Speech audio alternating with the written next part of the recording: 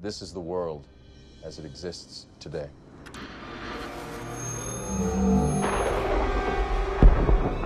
The advances in technology and AI in the next few decades will make our world so different from today that we would barely recognize it.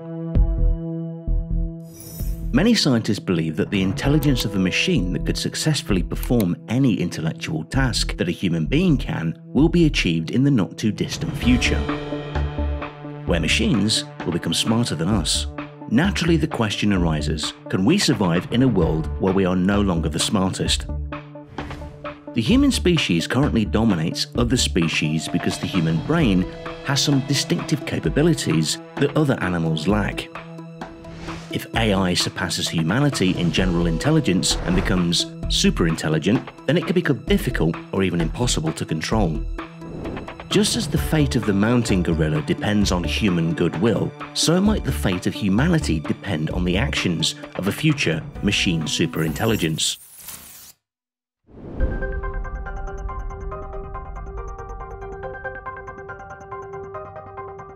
Eliezer Yudkowsky is an artificial intelligence researcher and writer best known for popularizing the idea of friendly artificial intelligence. According to him, the greatest danger of artificial intelligence is that people conclude too early that they understand it.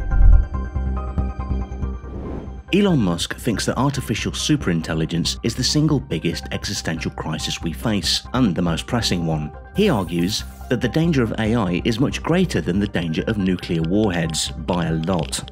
And nobody would suggest we allow anyone to build nuclear warheads if they want to. When we look at AI today, which is also referred to as narrow AI, there really isn't that much complex intelligence in it. Intelligence refers to one's capacity for logic, understanding, self-awareness, learning, emotional knowledge, planning, creativity, and problem-solving, etc. So we can dismiss the risks for a potential eradication of the human race in the hands of this type of AI. Elon agrees that narrow AI is not a species-level risk. While it could result in dislocation, in lost jobs, and as Elon puts it, better weaponry, this is not a fundamental species-level risk, whereas a digital superintelligence is.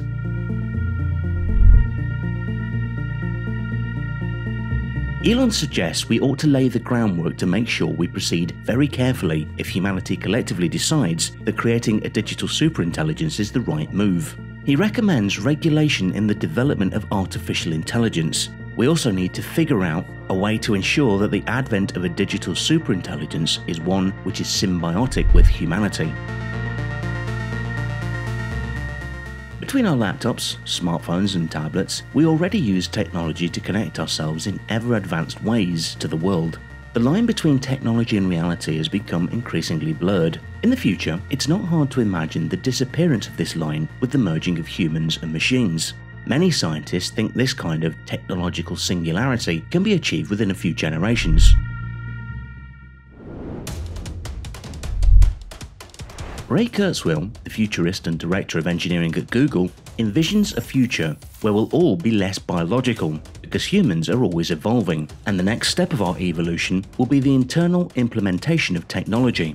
The human-robot hybrid won't be a monstrosity of metal, it'll just be a chip in your brain instead of a smartphone in your hand. A technotopia where human minds are blown to the cloud, becoming hyper-conscious, immortal superintelligences. When it comes to technology, Goertzel has gone on the record with hundreds of predictions, and he's correct over 90% of the time. Goertzel believes medical robots will go inside our brain and connect our neocortex to the smart cloud. By the year 2029, once non-biological intelligence gets a foothold in our brains and will grow exponentially, as is the accelerating nature of information-based technologies. According to him, by 2040, the non-biological portion of our intelligence will be far more powerful than the biological portion. It will, however, still be the part of the human-machine civilization, having been derived from human intelligence. DARPA, the United States Department of Defense Advanced Research Projects Agency, has more than 200 different programs across the spectrum of science and engineering, and also founded the Neural Engineering System Design Program, which seeks to develop high-resolution neurotechnology capable of mitigating the effects of injury and disease on the visual and auditory systems of military personnel. The focus of the program is development of advanced neural interfaces that provide high signal resolution, speed, and volume data transfer between the brain and electronics, serving as a translator for the electrochemical language used by neurons in the brain and the ones and zeros that constitute the language of information technology. In August 2020, scientists at the University of Delaware have announced that they have discovered a groundbreaking biosynthetic material that can be used to merge a computer with a human brain. The breakthrough is a major step towards integrating electronics with the body to create part human, part robotic cyborg beings. Connecting electronics to human tissue has been a major challenge due to traditional materials like gold, silicon, and steel causing scarring when implanted. Scars not only cause damage but also interrupt electrical signals flowing between computers and muscle or brain tissue.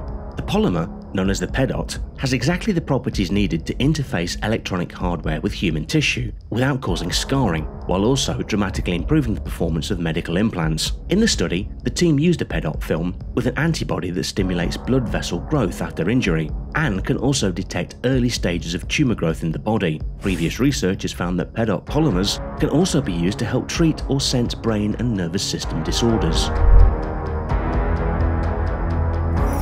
Today, many companies and research institutions have shifted their focus and are working on technology to connect brains to computers. Neuralink, a secretive brain implant startup founded by Elon Musk, is trying to create a high-bandwidth interface between AI and the human brain. As Elon points out, computers can communicate at 1 trillion bits per second, while humans, whose main communication method is typing with their fingers via a mobile phone, can do about 10 bits per second.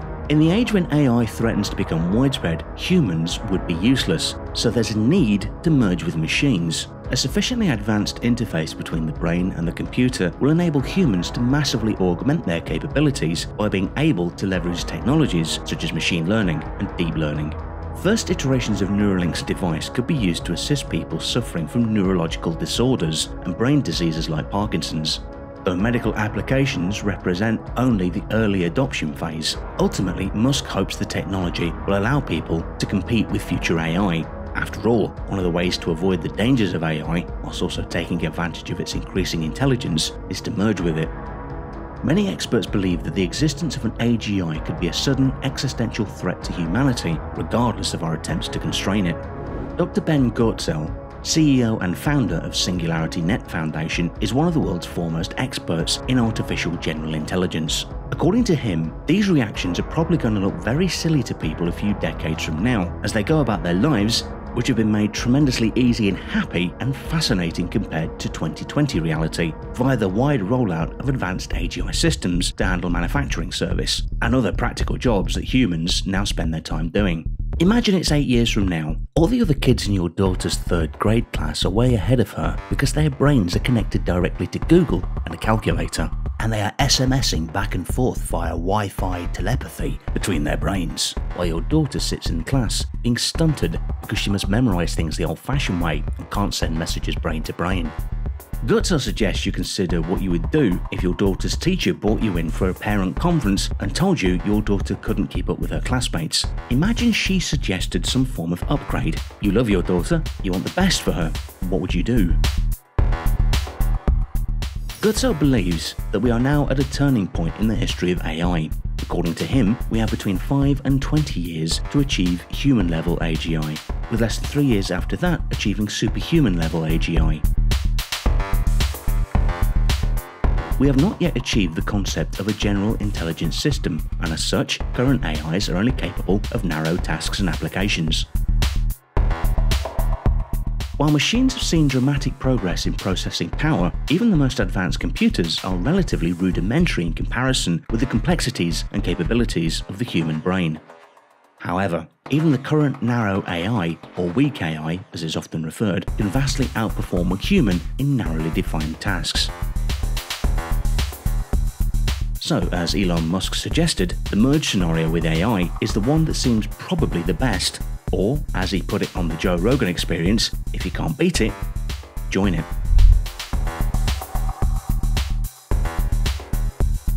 Thanks for watching.